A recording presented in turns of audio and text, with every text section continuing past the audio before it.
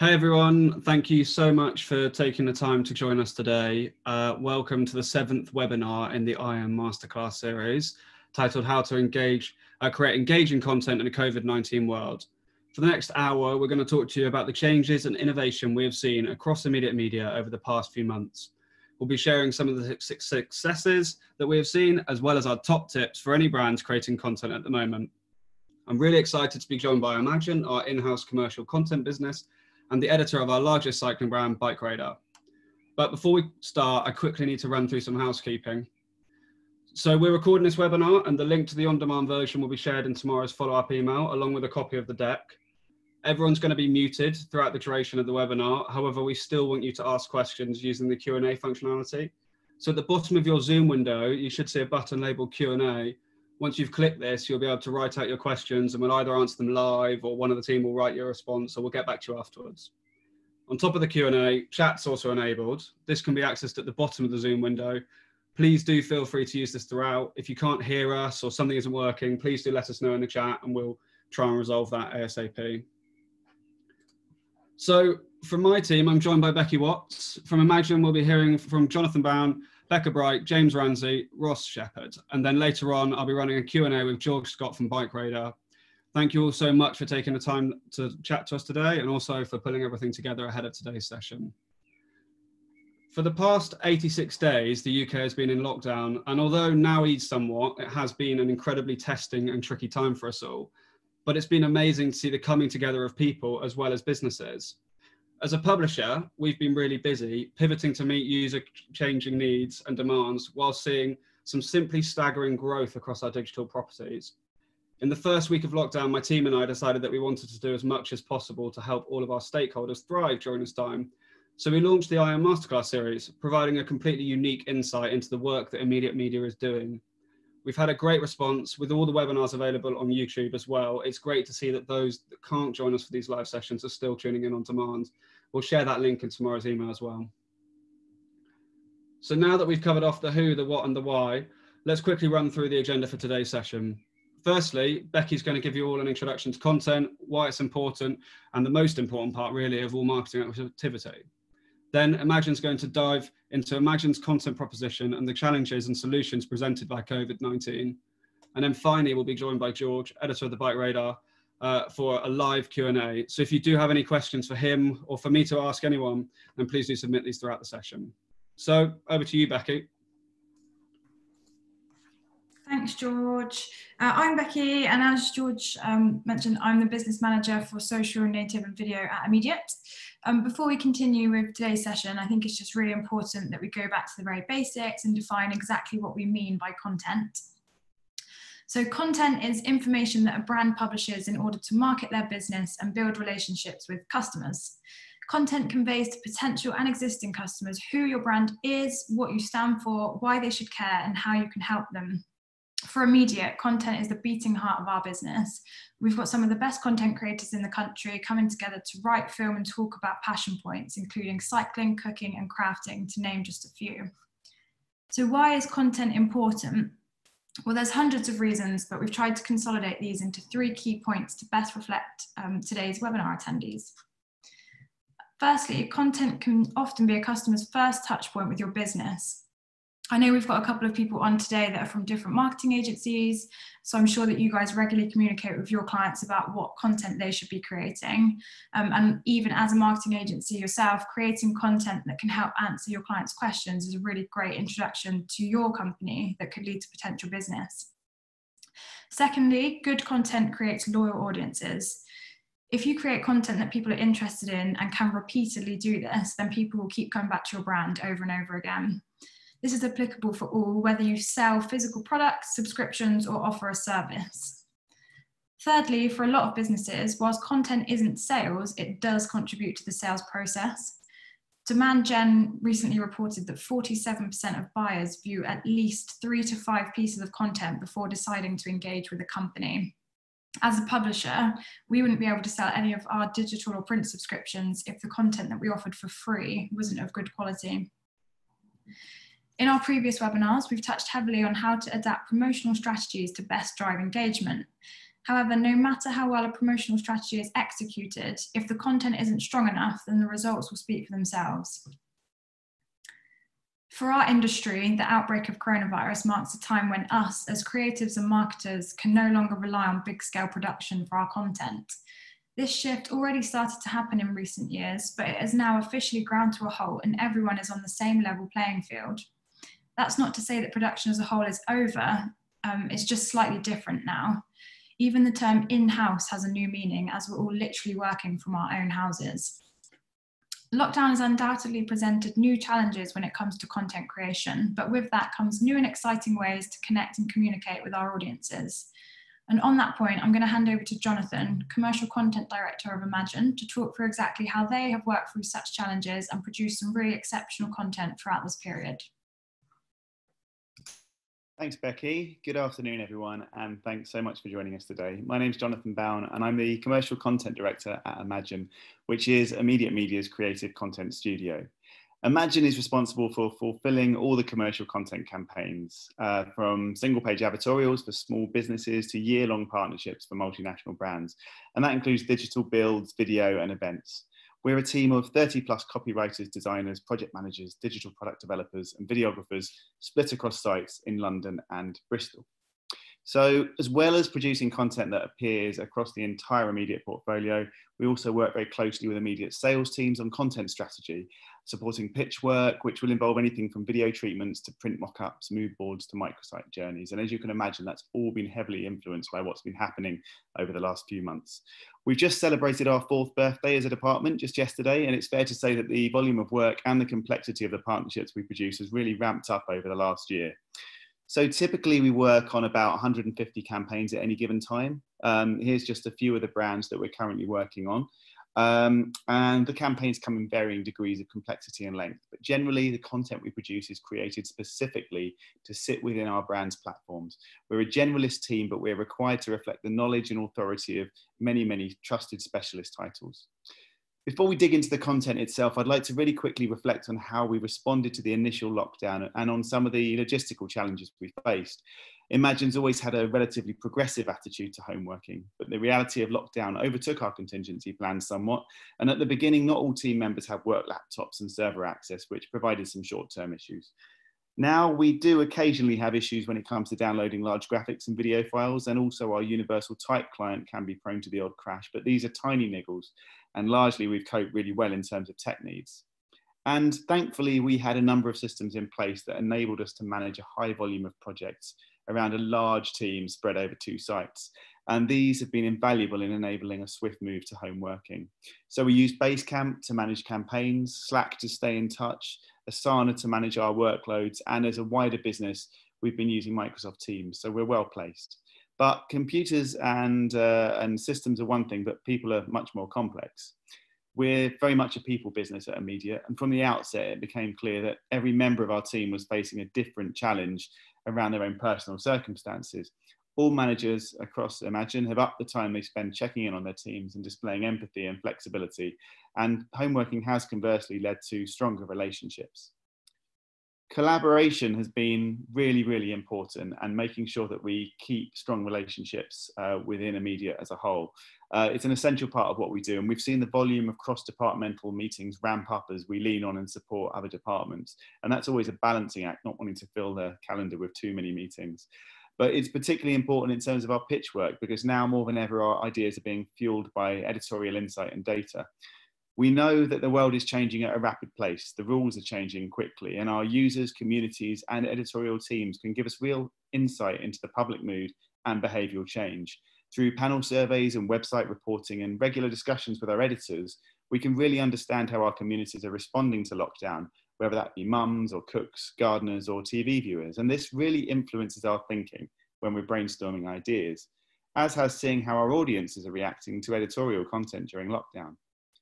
As a special interest publisher, we know the nation has turned to comforting old hobbies or begun new ones during lockdown. Looking at May's stats, users visiting Gardener's World site were up 269% year on year. BBC Good Food users were up 126%, and our new crafting site, Gathered, has seen a 54% increase in unique users in May alone. So that's really useful, but what's really, really useful is the more granular stuff. consumer information that we get from traffic. So the fact that during VE Day, views to BBC Good Food's afternoon tea collection were up 70%, or the fact that despite the hot weather during lockdown, our readers have been making gallons of vegetable soup, and we even know which ingredients they're favouring. And that sort of stuff really helps fuel our decisions when we're building content strategies. So by collaborating with editorial insight, we can make sense of how consumers are behaving in these strange times and add real value to the pitches we work on. But what about live campaigns and the immediate impact on workload? Well, when lockdown was introduced, some clients within the most affected sectors either cancelled or put their marketing plans on hold.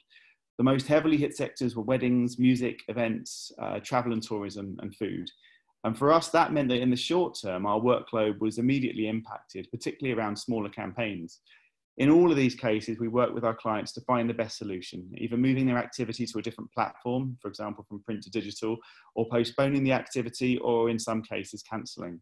And for Imagine's project management team in particular, this meant an even higher level of client servicing, plenty of empathy, and a very flexible attitude to lead times as we worked to move activity and save business. For many smaller businesses with less experience of navigating the media landscape, we've had to guide them through a strange new world.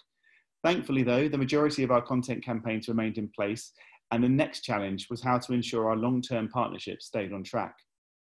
So with that in mind, I'd like to take you through 3 of our biggest projects now, for Winalot, Tyrrell's, and Dr. Oetker, and talk a little bit about how we've had to tweak or rethink our content around COVID-19.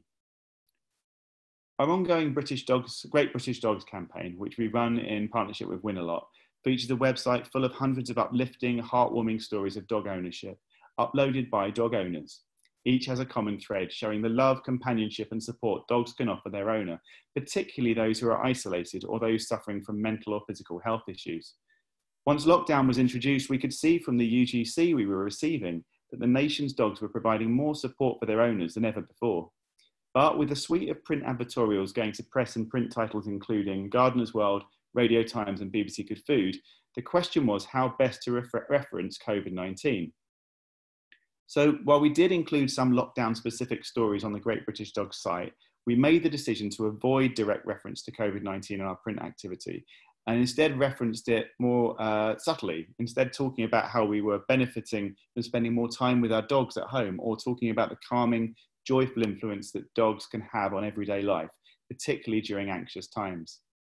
On our social platforms, we started using more user-generated content and polls to promote Great British Dogs, and this helped create a warmer face to the campaign and boost engagement during lockdown. The only other change was a shifting the focus of social media activity to a monthly spot prize of a hamper, rather than the overarching prize on the site of a dog-friendly holiday, which obviously provides some issues around travel. Our work with crisp brand Tyrrell's features a series of print and digital advertorials running across BBC Good Food, BBC Gardener's World and Radio Times. Early in the partnership, we'd agreed with Tyrrell's which themes we wanted to address over the year-long campaign.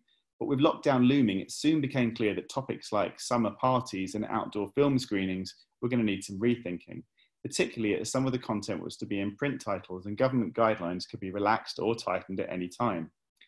One of the issues we face with print over a period of rapid change is lead times and on-sale times, making it hard to be reactive. However, it's also widely recognised that print brands have a massive role to play in times of uncertainty, as they're hugely trusted by consumers and offer escapism and me time. Once again, we lent on insight from our food brands and Radio Times to switch our strategy and focus instead on more future-proof topics, making small family gatherings at home more special, or the importance of using locally sourced ingredients. In Radio Times, we were keen to reflect on the growing amount of great audio content that's come out of lockdown, particularly podcasts and radio. And this married up well with the idea of enjoying outdoors in limited numbers. So since launching back in April, our partnership with Dr. Oetker has consistently outperformed expectations. However, it hasn't been without its challenges due to lockdown, challenges that have again required us to be flexible and lean on great client relationships and leverage our brand's insight. At the centre of the Dr. Oetker partnership is a 30-page website.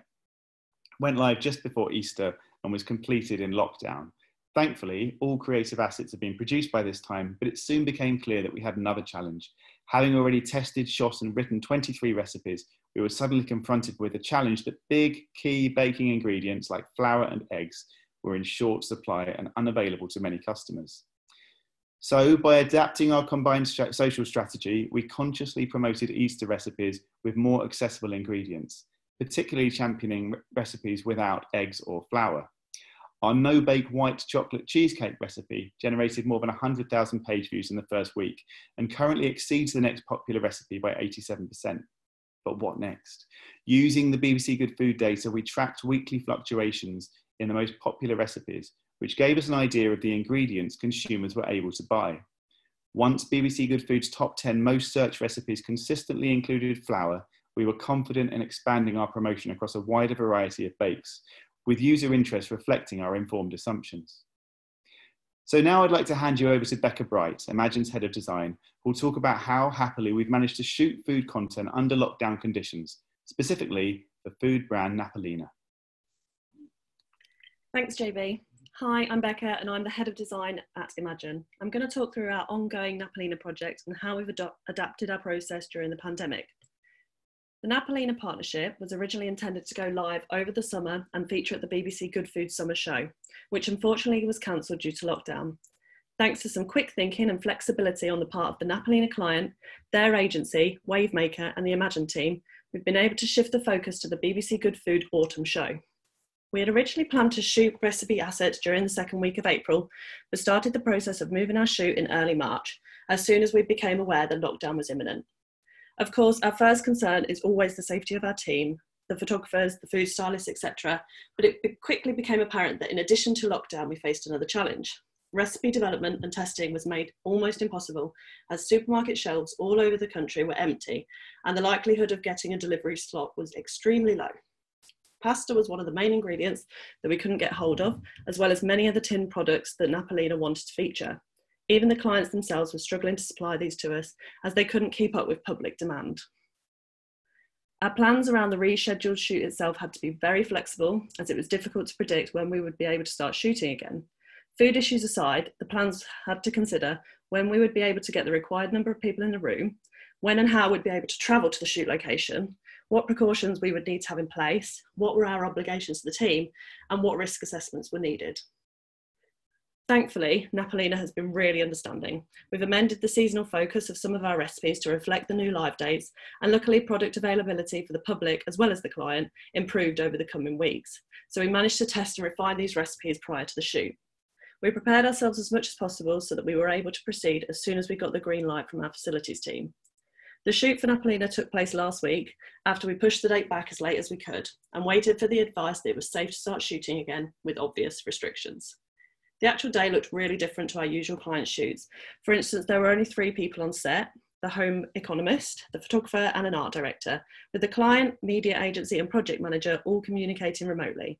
Because of this, we sent the stills and video clips through to the client for sign-off throughout the day. We carefully selected studios with strict social distancing and cleaning measures in place to be sure that all team members were as safe as possible. Though we've been keen to get back to creating content, our teams are incredibly important to us as well as their safety. So we had to be confident that those carrying out the shoot had made the choice to do so themselves. This shooting process has run really smoothly despite all the challenges we faced. We've come through this period with some great creatives, a really happy client, and some strong relationships moving forward. Of course, we'd rather collaborate with our clients and agencies on set and look forward to doing so as soon as we're able, but it's been really satisfying to be able to shoot under lockdown and keep the campaign on track. I'll now hand you over to Ramsey, one of Imagine's art directors, who's going to talk to you about some of the challenges that we had shooting a campaign for Lego under lockdown. Thanks, Becca. Hello, everyone. First off, a bit of background on our Lego partnership with Top Gear. In 2019, we partnered with Lego for the first time to create content that would support their I Love Cars campaign. This year, that campaign was to be renamed and refreshed with new content focused on their smaller Speed Champions range of toy cars. The real cornerstones of this project for us have been an excellent working relationship with the client and a very high standard of creative output to ensure that we were producing visuals worthy of both Lego and Top Gear brands. 4 days before we were due to shoot for this year's campaign, the UK went into full lockdown. So that's fun. Obviously, this presented us with some significant challenges. However, thanks to both our excellent client relationship and the preparation that we put in advance of the day itself, we were able to overcome them. As the creative approach was so vital to the success of this project, a lot of the work we did early on, like creating mood boards, liaising with the client and working with the photographer to plan the finer details of the shoot, actually became an essential factor in our preparedness for lockdown. As with our previous work with LEGO, the creative concept here involved shooting their miniature cars as though they were full-size vehicles in a way that is visually familiar to Top Gear readers. Top Gear's annual Speed Week event, where the editorial team gather a handful of the world's most desirable cars in one place, usually a racetrack, felt like a great thing to riff on with our LEGO campaign. This year we worked with photographer Wilson Hennessy. His background in both real-life car and smaller product-based studio photography was ideal for what we were setting out to achieve. So prior to lockdown, Wilson was actually able to transport essential kit from his studio to his home. And in the space of 2 days, he converted his garage, which you can see here, into a makeshift studio. So the shoot was able to go ahead as planned. Obviously, we weren't able to be present. Normally there would be a group of several people there, including the client. But in this instance, we adapted by using WhatsApp. So I thought it would be cool to talk you through how this process actually played out and how we got from shoot day to live day whilst working in isolation. Our most immediate problem was that we had a handful of LEGO products that we needed to shoot, many of which were not built. These were delivered directly to the photographer well in advance of our shoot day. Fortunately, building LEGO is not something that most people would consider a hardship. So Wilson, together with his kids, who were obviously not at school, were happy to take on that challenge. The approach that Wilson and I settled on involved shooting a simple setup like the one you see here, and then doing most of the work in post-production. This turned out to be really beneficial because it meant we could change things on the fly much more easily, allowing the client to feedback as we went along. As I mentioned, we had a WhatsApp group set up that allowed myself, the project manager, and the client to communicate on the day. I was in constant contact with Wilson over email and phone calls, and then once we had something we were both happy with, this would get sent to the client via WhatsApp for approval. If there was ever a short delay, the easy setup meant that we could always crack on with the next product if needed. So once the client signed off on the basic positionals of each car, we could start looking at which backdrop to use. What you see here is a really rough composition using an existing background and one of the first car shots that Wilson took on the day. This process is a really difficult thing to get right, as perspective, scale, lighting and color all need to be spot on for the effective work. So these went to the client a few days after the shoot, this time over email, to approve the rough composition. Once we had approval on those, we could start work on the final shots, like this one. In total, we shot 7 products in the space of 2 days, and all 7 of these went from first drafts to final client-approved compositions within the space of 2 weeks, all whilst working remotely. These images were then used across print in Top Gear magazine's June issue, and digitally on our newly redesigned hub, as well as digital display ads and social media. The client response has been really great, so much so that we're already talking about what we could produce next, so watch this space. Before I go, I wanted to talk a bit about picture selection during lockdown. There are some key considerations when it comes to design, particularly around image selection.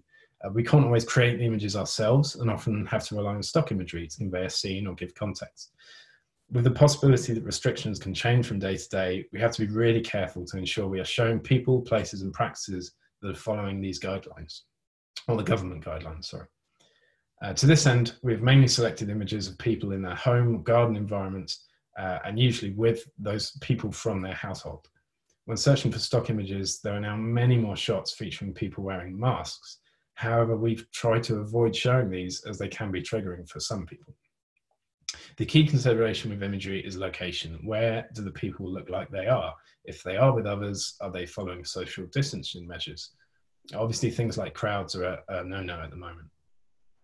Next up, we've got Imagine's head of video, Ross Shepherd, who's going to talk a bit about our recent shoots, video shoots, and how our video content has developed over the last few months.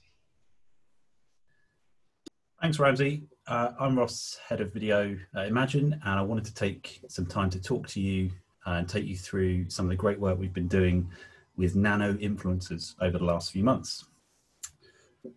So starting with Lego Duplo, take 10 to play. One element of our video work that has been particularly gratifying over this period of lockdown has been our work with super engaged nano influencers of the Made for Mums community. we've been working with Lego Duplo to produce a series of videos and stills showing real families playing various games with Lego Duplo. All the footage has been self-filmed and then pulled together by our video team at Imagine. So happily, we've been able to draw on learnings from other recent campaigns for the likes of Heinz for Baby, which we completed just before lockdown. Of course, we've all had to quickly become used to looking at video content that has been filmed in this way, and there are times that it can appear inauthentic. However, we've run a number of campaigns this way prior to lockdown, and it felt as though this type of footage was a great relatable way to bring the campaign to life. With more of us spending more time with our children, the campaign couldn't have been better timed. So here are 5 pointers on how to get the best out of members of the public shooting content. So number 1, pilot videos. The problem with user-generated content is storyboarding and shot listing just isn't really possible to provide your client with a clear idea of what the end product will look and feel like. So we've been making short example videos or pilots for them to take inspiration from. And we've either been shooting them ourselves or using reference footage that we can find online to pull together a pilot piece. So in the case of both Heinz for Baby and Lego Duplo, the end result has actually been really well guided by this work putting together pilots. Number 2, recruitment. We found that it's really essential to reach out to parents we've been working with and ask them to submit a short piece of video as part of the recruitment process for the campaign. It can be a lot of work to go through all the entries in this way, but it really helps give a strong sense of what that person will be like to work with and how their footage will look. So that's been really key. Number 3, briefing process. Initially, we tried briefing our parents through notes and through kind of written brief materials, but for Lego Duplo, we changed the way we work and took our parents through a short deck, which covered the key areas we wanted them to consider when getting their footage. So we spoke with them individually, that's a member of the video team speaking directly to that parent, and we showed them the pilot video that we'd put together, which made for a much smoother process and gave them some sort of visual reference for what we were looking for and helped us break it down for them in a much more relatable way. It also gave us much better level of consistency across all of the footage that we received back. So number 4 is having some contingency with filming.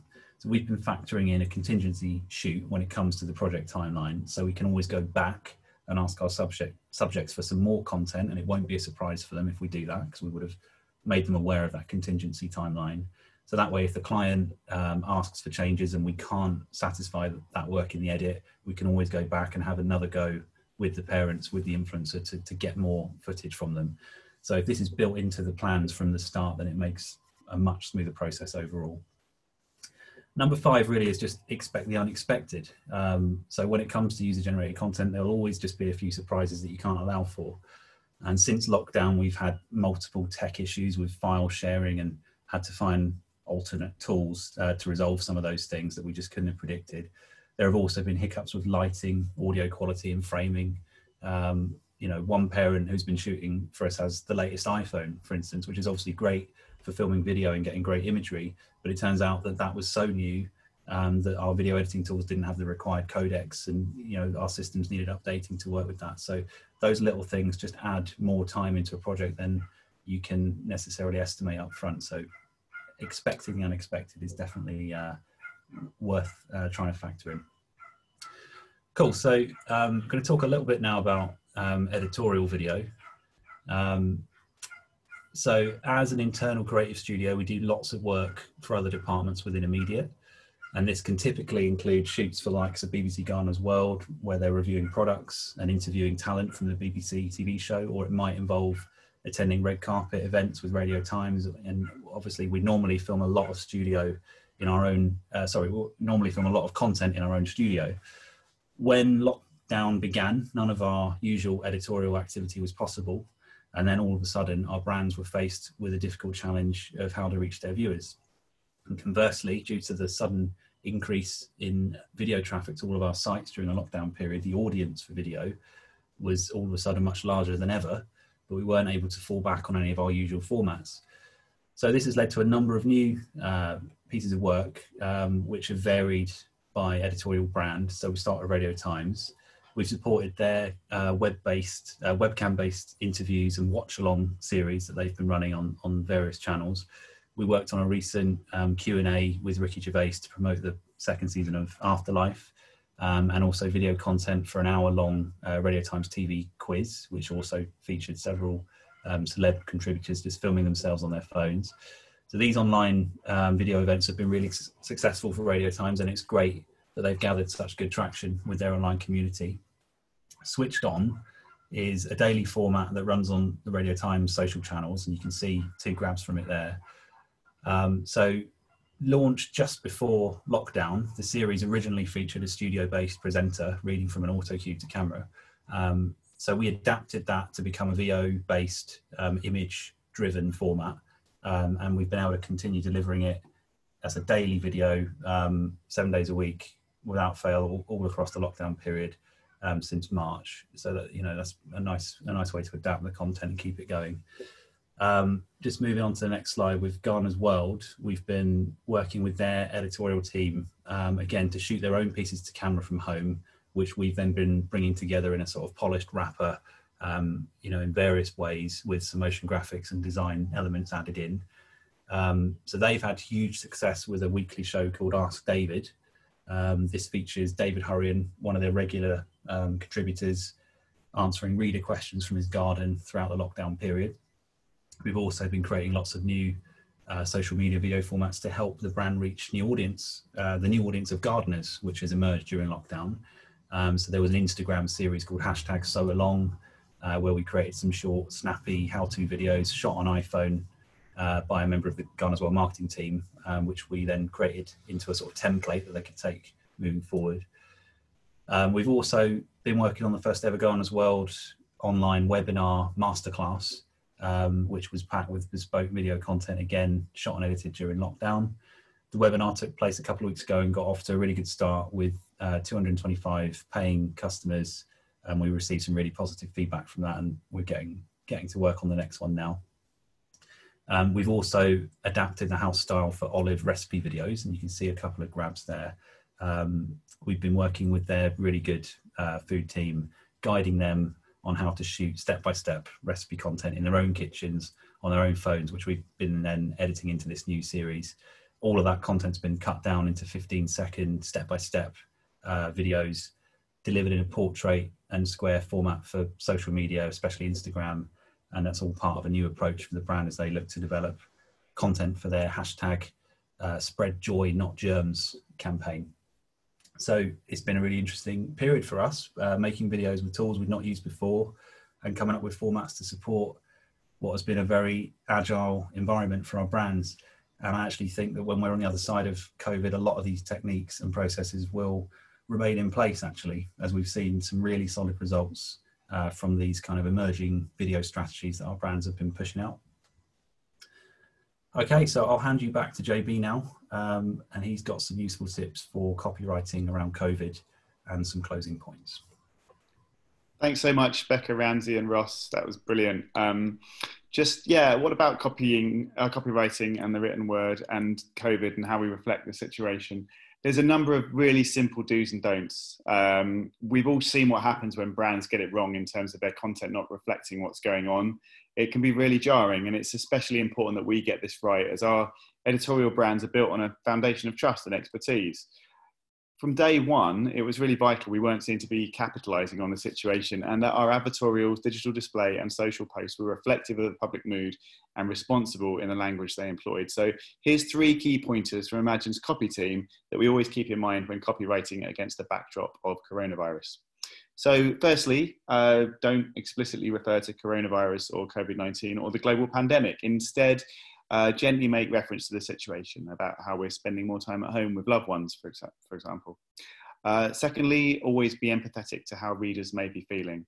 Try to pick up on any heartwarming shared experience that people will relate to. For example, with Win a Lot, how we talk about how dog owners are appreciating their dogs more than ever.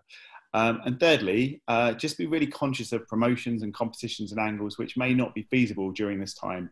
And try and soften calls to action from direct instructions like call now to softer phrases like start planning. So that's pretty much it for us from Imagine. There's been a number of things that we hope will be positive learnings moving forwards from this period in lockdown, around geography and collaboration, around our brainstorming process, around checking in on each other more regularly, about finding out more about the wider content marketplace, and also about learning new skills that we're putting together to navigate this world, skills including this webinar. But now I'd like to just end by saying thanks very much and hand you back to George. Thank you so much, JB, Becca, James and Ross. It sounds like you guys have been doing an incredible job and making the most of the opportunities presented in the past few months. So we're now lucky enough to be joined for a Q&A with George Scott, editor of Bike Radar. Great name, by the way. Thank you for joining us, George. Hi, George. How you doing? It's nice and easy. Yeah, very easy. Hope that won't become too complicated. I thought it might be good if you could just start by telling us a little bit about Bike Radar and all about that brand. Sure. So we are a team of 11 on the editorial team, normally based in Immediate's Bristol offices. And we're part of the cycling portfolio. So that also includes Cycling Plus magazine and MBUK magazine. And then Bike Radar is a multimedia brand. So we have the website, which is our main offering. We then have a YouTube channel, which in May just passed 600,000 subscribers. And we have a podcast as well, which we launched about a year ago.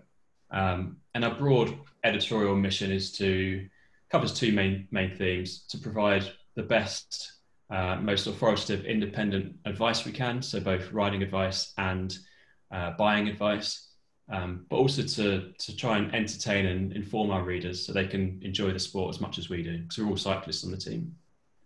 Amazing. So it's been obviously a really interesting past three months now, and I'm sure that coronavirus has had quite a big knock-on effect on Bike Radar. But how has it directly affected your content plans?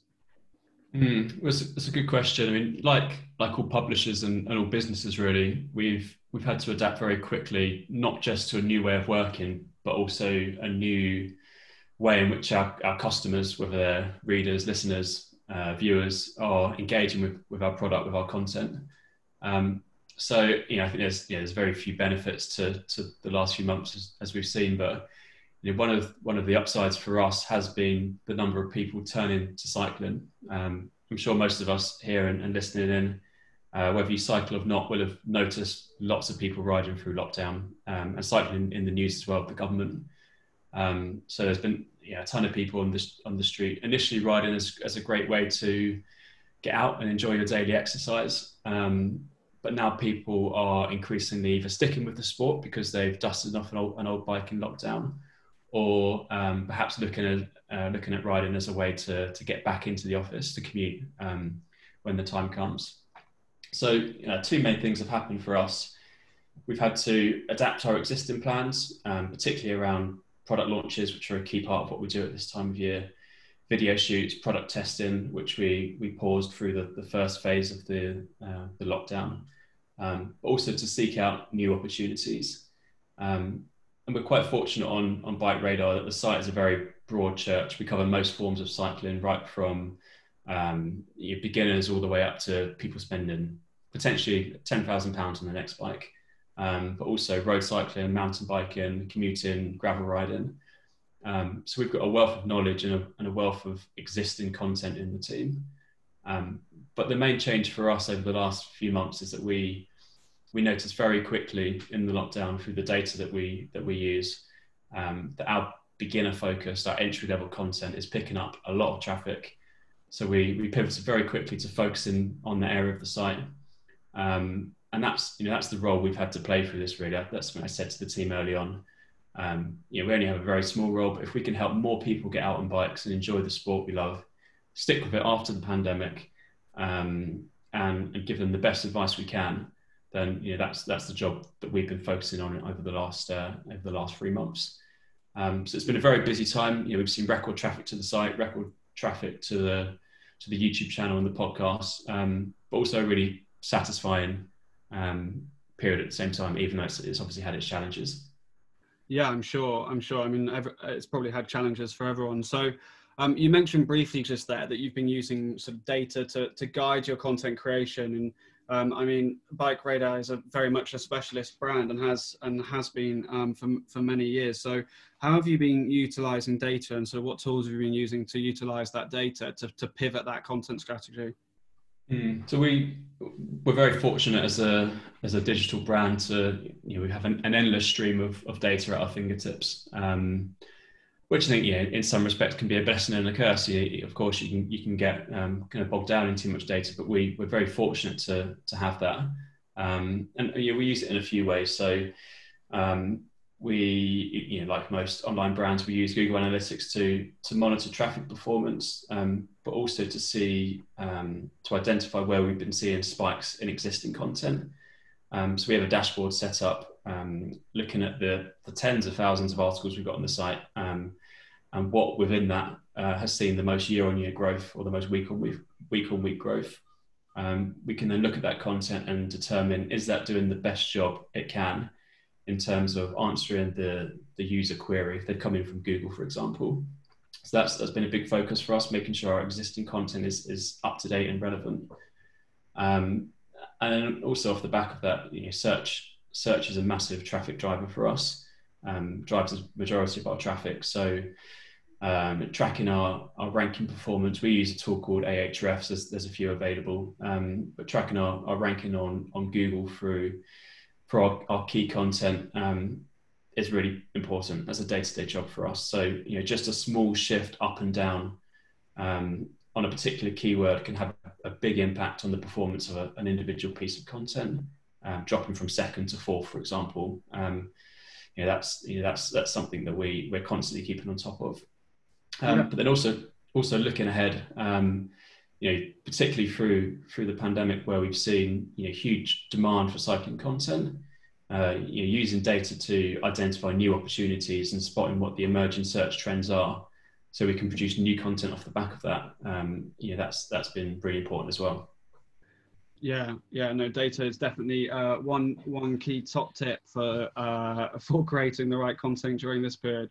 So you've mentioned that you've got your website and you've got video and you've got lots of different types of content on there. But on top of that, Bike Radar has a very strong YouTube channel and also a podcast. Have you had to pivot these content formats as well towards what's going on, or have they remained the same?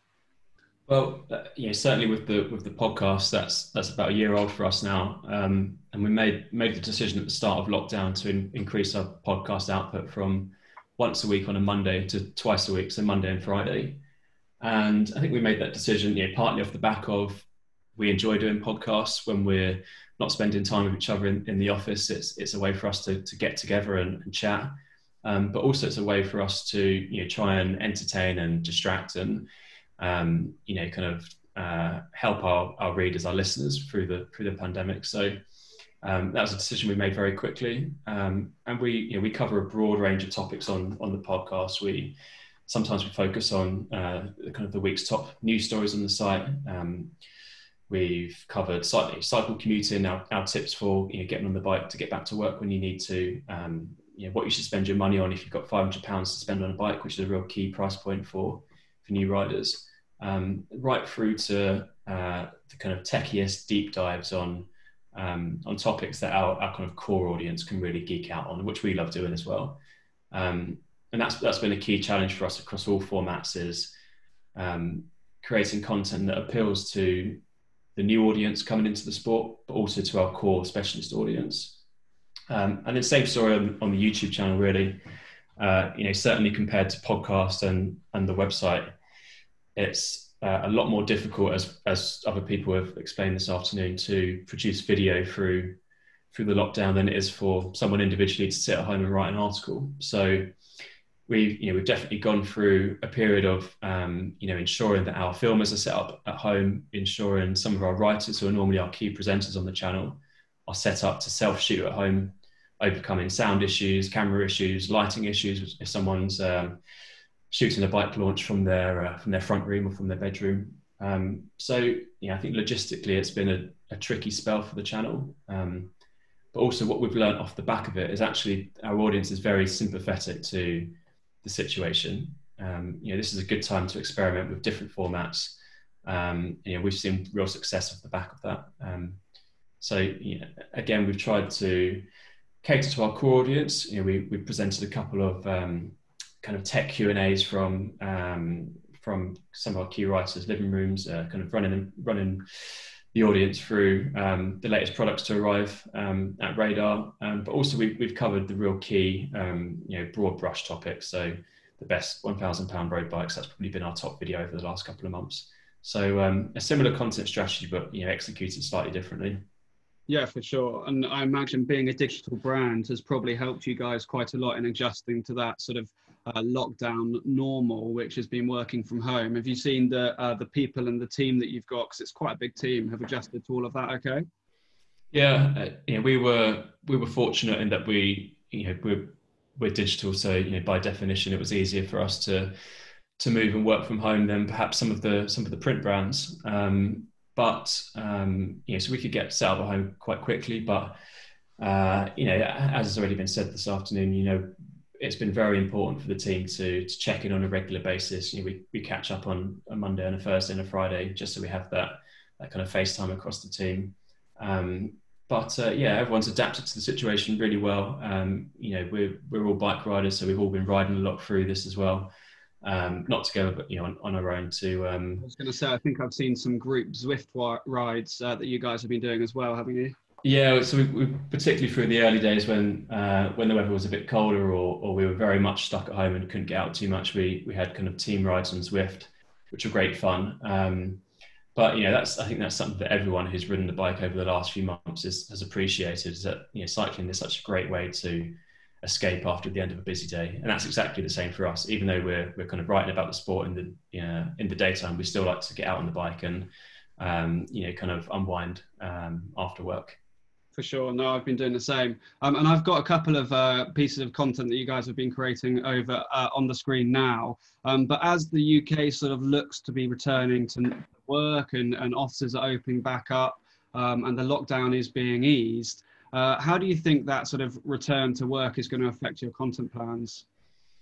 Yeah, it's so the key for us is, as of now, I think my doorbell's just gone off, which is I mean, talk about relatable content. We'll relate to that. There we go. It's finished now. We've resumed testing, which is a key part of what we do, product testing. So that's a key part of our content strategy that's back up and running. Whilst in the early days of the lockdown, we saw most brands cancel their product launches, they have started again, being done on Zoom or over webcasts. But a really key focus for us over the next couple of months are two quite new content strands. One's around cycle commuting, so we have a wealth of content on commuting, but just making sure that for all those new riders who are picking up a bike to ride to work, that we're there for them. But then also around e-bikes, which is a massively growing part of the sport at the moment.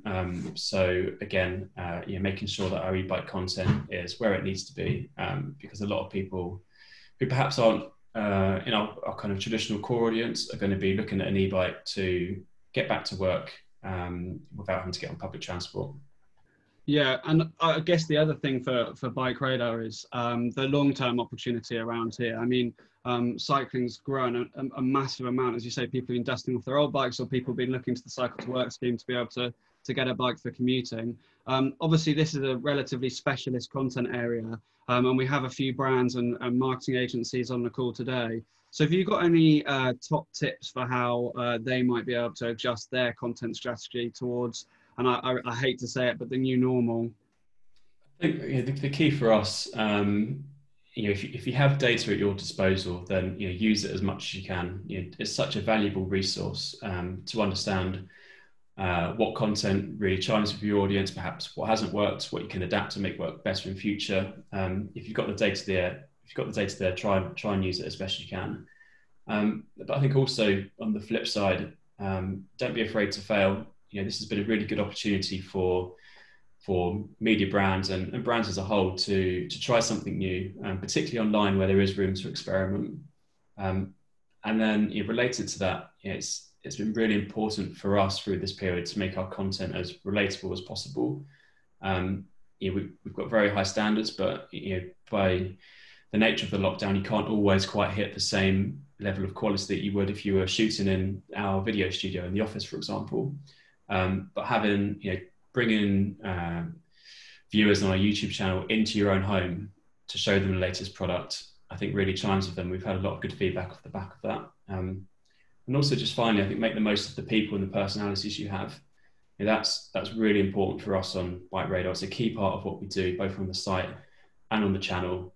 Of course, the brand is important, but also the individual brand of our writers is equally important. And that's something I really reinforce with the team. I think that's it. Use data to inform your decisions, but don't be afraid to use personality as well. Yeah, they're all fantastic takeaways. They seem to be a sort of a running theme throughout today's session. I think both Imagine and George from Byte Radar, you've kind of related to utilising data and also making the most of the opportunities that are there now, and making the most of the audience that is there to consume the content now as well. So yeah, thank you so much for joining us and sharing that interesting and really very valuable insight into Byte Radar. I really appreciate that, and I hope that everyone tuning in today did as well. No problem. Thanks for having me. Yeah, no worries at all. And I hope your parcels all arrived safely. So that's been a bit of a whistle-stop tour of what we've been up to and how we're adapting to that new normal. We appreciate we've covered quite a lot. And so we are going to follow up tomorrow with an on-demand version of this webinar. There's a YouTube link, as I mentioned, and we'll also have the deck in there for you to refer back to if you'd like. But really quickly before we finish, I want to highlight how we could help you during this time and also moving forward. I'd like to, the most important thing for me to say here is that we're here to help. We understand that times are tough, and making decisions about any marketing or content has been really tricky. And that's why we'd like to encourage you to get in contact with us and speak to us. And we'll then use our knowledge, data and insight to help you thrive. So the best email address is on the screen now on the slide to get in contact with us, im360@media.co.uk, and we'll get back to you. We'll put you in touch with Imagine. We'll be able to put you in touch with whoever might be most suitable there. So secondly, as the special interest content and marketing publisher, content is our bread and butter. We heard from Imagine earlier about some of the amazing commercial work they've been doing over the past couple of months. Those Lego photos were fantastic. So if you'd like to discuss any upcoming projects or marketing activity, please do reach out to one of our sales teams, or alternatively, do get in contact with us via that email and we'll put you in touch with the right team. So that is it from us today. Again, a massive thank you for joining us. We really hope you found it useful. I'll be in touch tomorrow. And in the meantime, stay safe, stay healthy, and we hope to speak to you again soon. Thanks so much, guys.